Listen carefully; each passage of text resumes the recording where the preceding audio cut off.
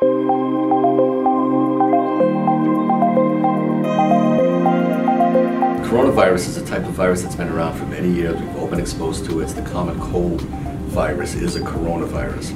This novel coronavirus that started in China in December of last year is something new we've never seen in humans before, so no one has immunity to it, and that's why people are getting sick. In El Paso, we're pretty isolated from this virus. If you were in China or northern Italy, that might be a different story, but it's not here yet. So if you haven't traveled to China or other places where there's a lot of it, or you haven't spent close time with someone who's sick and infected, you should probably spend your time watching your diet, exercising, and protecting yourself against flu, because we do have flu in El Paso, and it's been a nasty flu this year. Covering when you cough, not touching your face, washing your hands often, stay home if you're sick. These are the types of things that also work well with the coronavirus.